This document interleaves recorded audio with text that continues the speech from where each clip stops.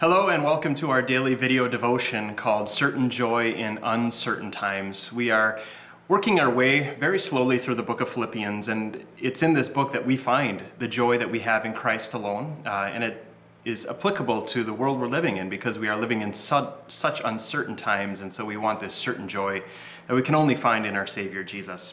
We are in chapter 2. We're going to take a little longer section than we have been lately. We're going to read verses 19 through 24 of chapter 2. Paul writes, "I hope in the Lord Jesus to send Timothy to you soon, that I also may be cheered when I receive news about you. I have no one else like him who will show genuine concern for your welfare. For everyone looks out for their own interests, not those of Jesus Christ. But you know that Timothy has proved himself, because as a son with his father he has served with me in the work of the gospel. I hope, therefore, to send him as soon as I see how things go with me, and I am confident in the Lord that I myself will come soon." Here you see or get a glimpse at Paul's relationship with Timothy. They are not related, but boy, they are brothers, aren't they? They are brothers in the faith. They are brothers in the ministry. He just talks up Timothy and what a blessing he has been to Paul throughout the difficulties of his imprisonment and out through his ministry. And he says, I'm gonna want to send Timothy to you, right? He wants Timothy to come and minister to them, to bring news to them, because he's concerned about them. He longs to hear about the faith of the Philippians, right? He wants to hear back from Timothy what's going on with them. So you also see Paul's heart not just for Timothy, but also for these Philippian Christians, right? And he goes on for quite a while and talks about this relationship he has with Timothy. And he says, he's not looking out for his own interests. He says there's so many out there, right, that are looking out for their own interests, not those of Jesus Christ. But that's not how Paul is, right? So what a blessing for both Paul and Timothy that they have each other and that they're there to encourage each other. And that too, isn't it a reminder that we need the support of one another? We need each other's encouragement. We need our family of faith.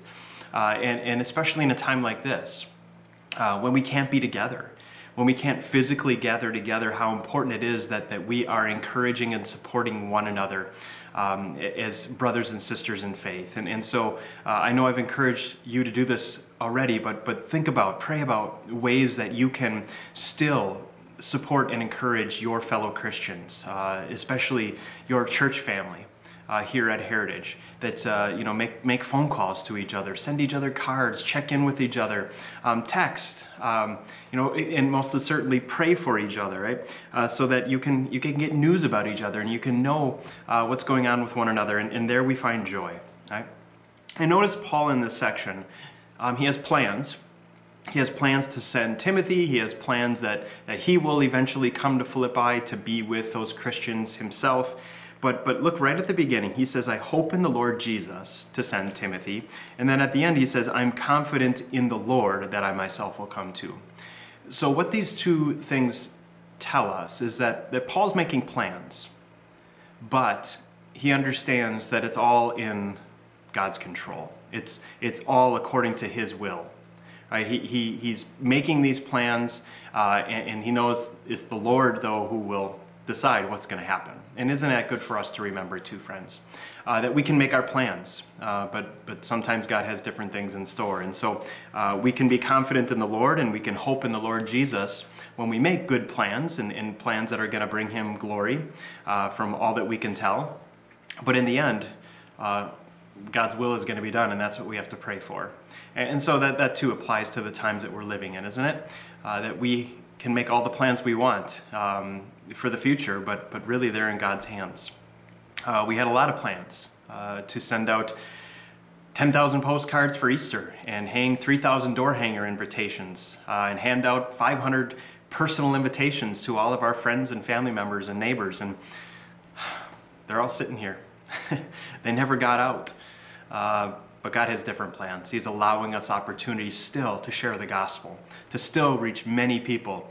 That you still have opportunities to share the gospel with your family, friends, and neighbors, just in different ways, so that we can still look forward to this Easter with joy and proclaim the joy of a risen Savior to all in different ways than we planned, knowing that it's in God's hands, knowing His work will be done, and knowing that His will is always good, and it's always perfect, and it will always bring him glory and be for our good.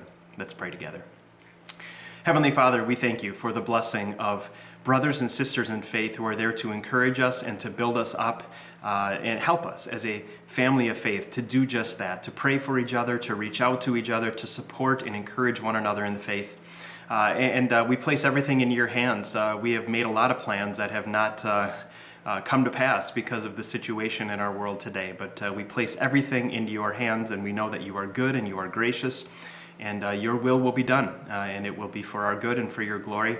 Help us to continue to grow in our faith, during this Holy Week, to be focused on the passion of our Savior Jesus, the sin of ours that he took to the cross, but the empty tomb from which he arose to assure us victory over sin, death, and the devil. Let this be our hope and our joy, now and always. In Jesus' name we pray. Amen.